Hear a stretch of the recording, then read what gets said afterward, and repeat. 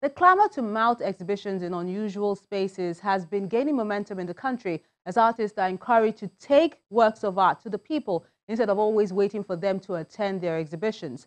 This group has been doing that for a while now, but their mission is a bit humane. This is their location. The Lagos University Teaching Hospital and the Federal Neuropsychiatric Hospital, Yaba, a really unlikely place for this art show.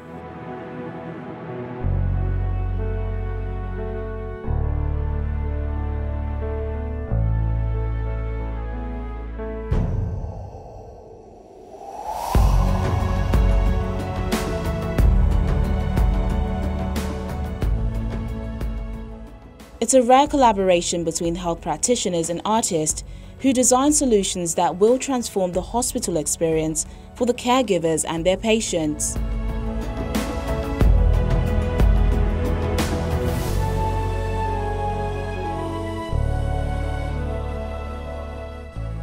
The health team is enlightened about the role of art as a treatment, as it has the ability to lift the spirits of those who are depressed due to the ailments they are faced with or the job they are saddled with.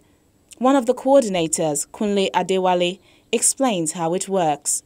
Art in Medicine program has really helped to improve and encourage caregivers, patients to become more happy. Some of them, when they're about to go for procedures, we introduce art to them. They draw, they paint, we do bedside music, and all of these bring joy and happiness to the hospital environment. And therefore, some of them were very scared of procedures. They become more relaxed going through those procedures, and then by the time they return, they want to just continue the artistic engagement we've started with them. So art so far, and art in medicine so far in the hospital environment in Nigeria has really improved the well-being of patients and transformed the healthcare experience, both for caregivers, even for healthcare workers, because people that come to the hospital environment before, and because of the way they work, they're tired, they're stressed out, but because of what we're doing, they are now more energized and become more passionate about what they do, because art is really making them more happy and making them do their job in a very good way.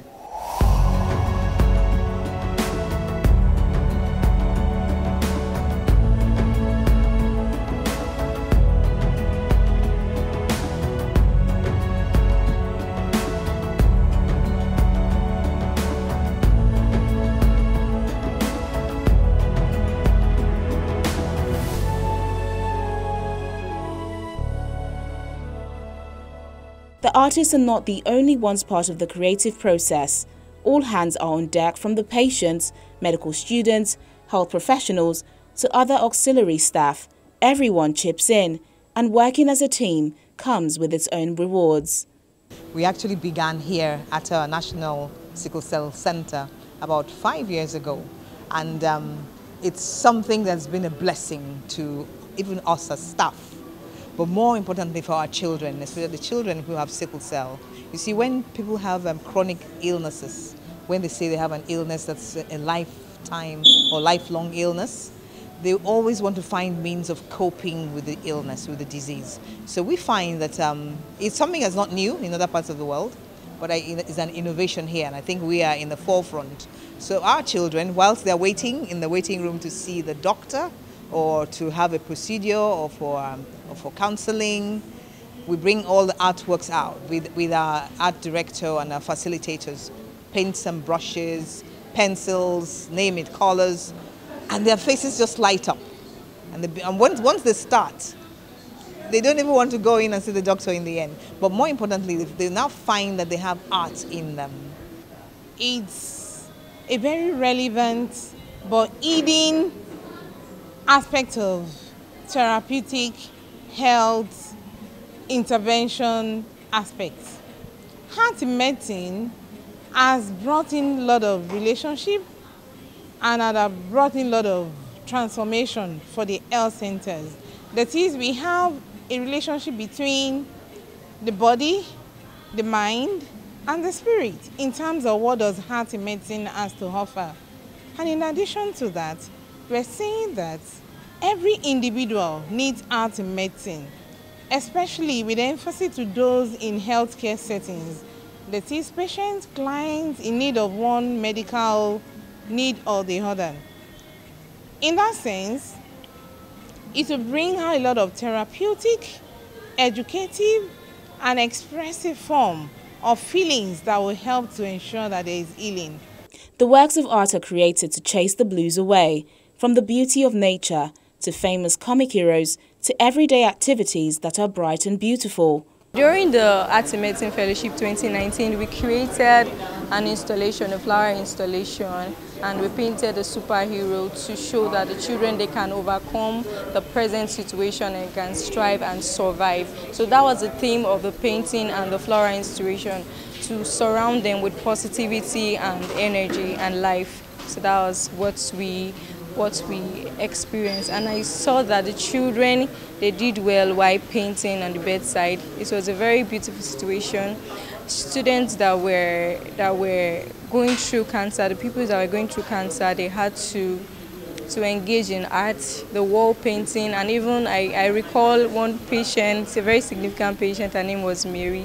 She actually came to life when we were in the hospital. Anytime Mr. Kunle was around, she came to life. You could see her drawing near. You know, she wants to talk. She doesn't say much, but when Mr. Kunle comes around and we start painting, she's always excited, and she ends up being different and lively at the end of the day. Usually these children are in an environment that is bland, an environment where they don't get to express themselves much.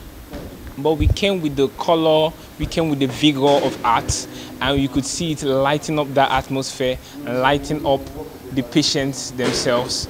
You could see them journey and being transported from where they were in that hospital environment that was gloomy to an environment of hope, an environment of laughter, an environment of joy, and that's what art can do to anybody. It's a very important program, very important movement, because it shows the relevance of the creative arts, to society, how the creative arts has been used to shape society, to benefit and impact society.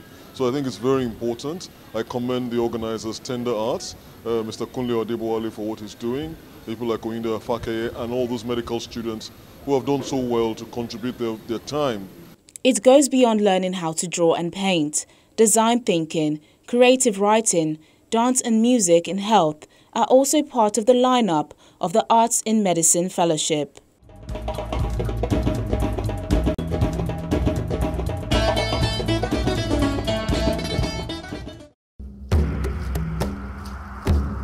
Your art house experience doesn't have to end when the show's not on television. Interact with us on any of our social media platforms. See any edition of Art House on Channels TV's YouTube page. Send your works of art to Art House on Channels Television by joining the group on Facebook. We are everywhere. Touching lives with the arts, and we'll be seeing just that on the next episode. A veteran, man of many parts, is being honored for the role he has played in the Nigerian art space. Coming up on Art House.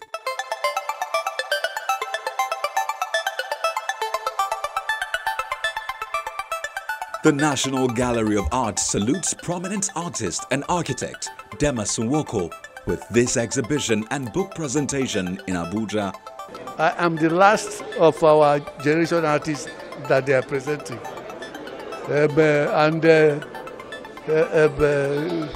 Again, I'm a type of person who don't mind, and also in age, I am almost the youngest out of all our generation.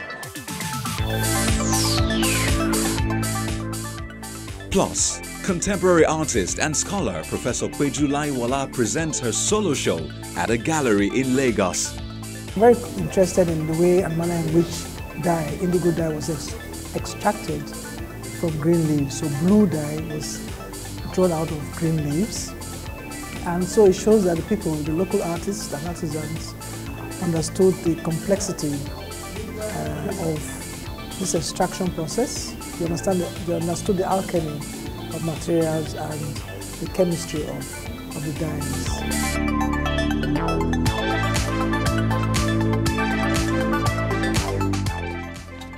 See that and more on the next episode.